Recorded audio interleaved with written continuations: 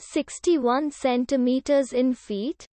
First of all, we need to know the value of 1 centimeter in feet.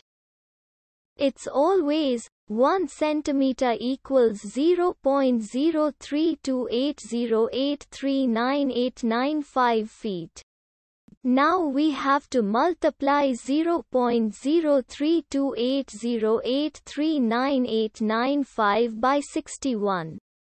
Therefore, 61 centimeters times 0.03280839895 feet equals 2.00131233595 feet.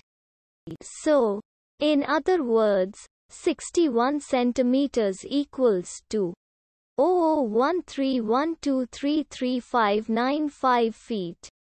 We hope you have enjoyed this video.